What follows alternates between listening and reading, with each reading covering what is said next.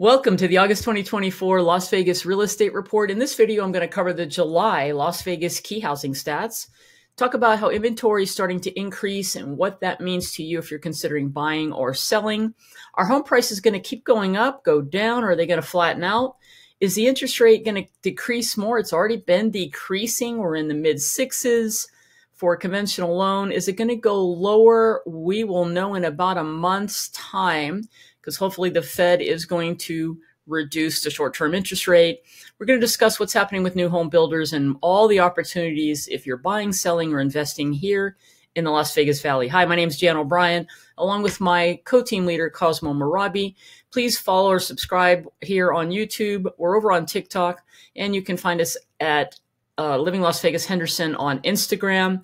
We have a great team of experienced real estate professionals covering all parts of the Las Vegas Valley. Make sure you reach out to one of them. If they sent this video to you, we're here for all your real estate area needs in the Valley. All right, let's dive right into the numbers. And yes, we increased yet again to $480,000 for a median sales price for single family homes. That was up 6.7 year over year. And it was only $2,000 off from tying the historical high that we had in May of 2022. We also had 2145 units sold. That's up 5.1% year over year. Check out the new listings year over year, up almost 26% at 2962. And units available, which simply means how many homes were available July 31st when they pulled this data at the Las Vegas REALTORS. 31.5% up, 4634. That means how many homes were still available on the market on that date, July 31st, giving us about a 2.2 months of effective inventory, effective availability. That's up also 25%, which just means that if the amount of demand coupled with what was on the market stayed the same, it would take 2.2 months for all the inventory to actually be sold. Of course, it's dynamic, and that doesn't happen that way, but that just is an indicator of what's happening in the market. I always like to show this chart of where we've come, and I have it in another view here, but I just want you to be able to see where we started out in 23 at 425, and we have been steadily increasing all of 24, starting out at 445,000 for the median sales price.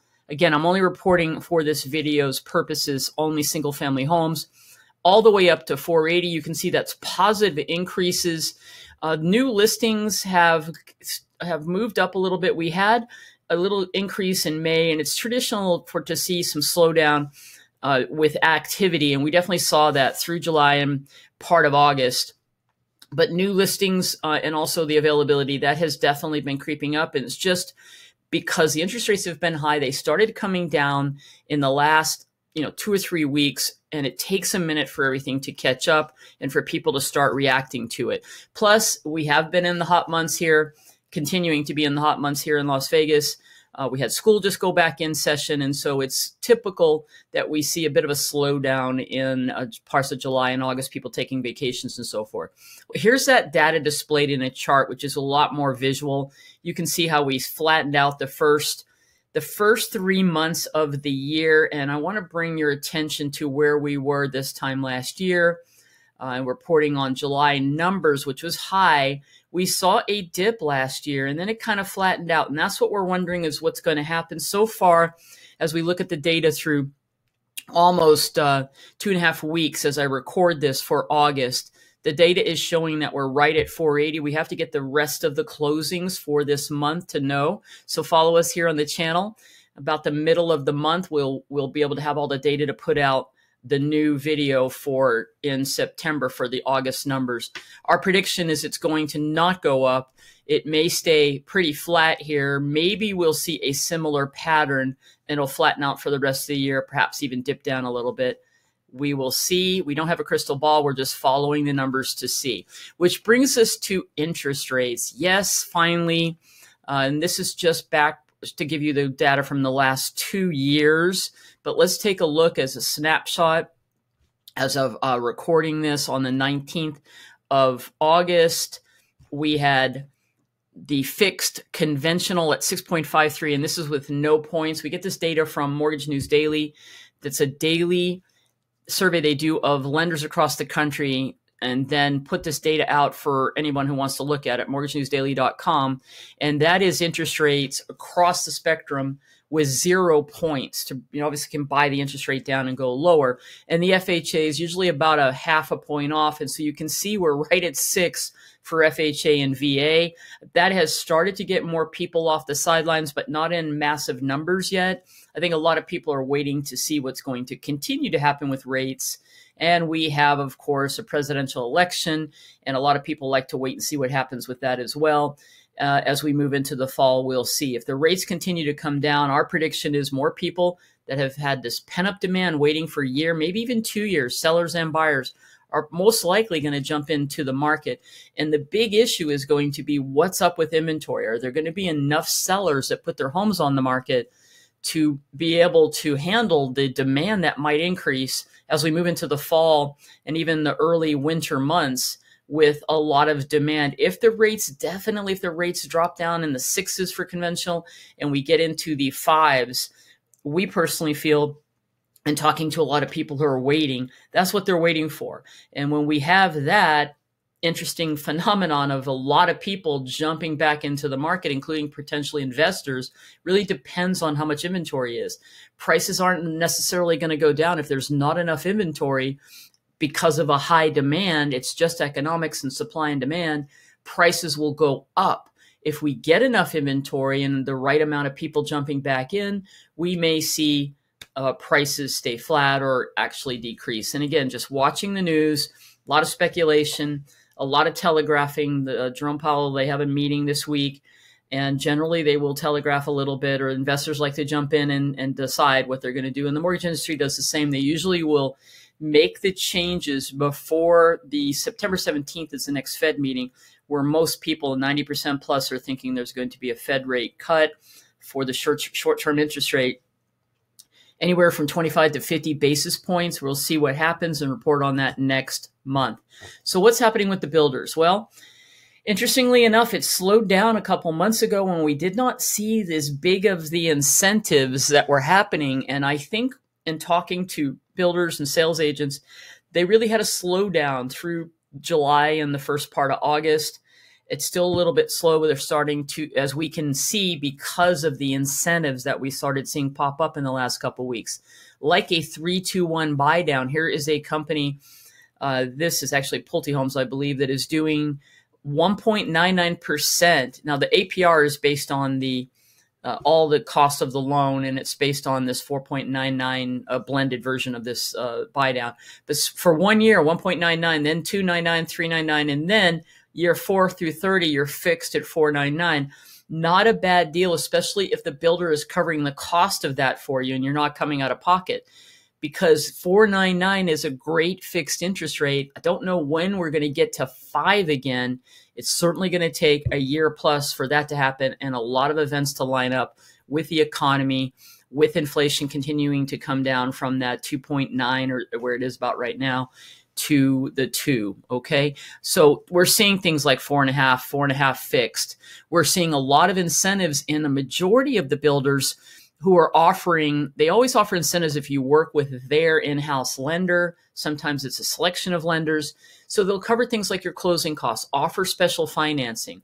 In some cases with builders, 3 or 4 builders that have a lot of inventory that's sitting there, as many of them come to their fiscal year. Some of that is now in September. Others are end of the year. There is a push to get those properties sold. That's where there's opportunities if you're in the market to buy a new home. Now, not all builders are building a lot of inventory. Some builders are continuing to do the build steadily, release a few lots, and create a waiting list, which allows them to control the inventory and control the pricing. There are a lot of opportunities. There's over 225 new home communities and some 20, this is just the top builders right here, but there's about 25 builders of national size and down to smaller builders building throughout the valley. So those are good signs. They wouldn't be building homes if they, and buying up more land and releasing new products every month. We get new openings of new homes. We definitely are new home experts here. on our team. So definitely reach out. We can let you know where the deals are and represent you out and take care of representing you and negotiating on your behalf. All right, so those buyer opportunities continue to be some new homes. On the resale side, the inventory is increasing, which means if you've been looking, you may see some more properties that you weren't seeing a month or so ago. We continue to see all year homes sit on the market longer that need updating. And there definitely are a lot of homes right now, as I record this, that are maybe 15 to 30 years old in great locations around the valley. They just haven't been updated, and the sellers are trying to get those prices that the market will bear. But there is always a range in prices, and it depends on what your home's going to sell for, and it really depends on the condition, the location, and so forth.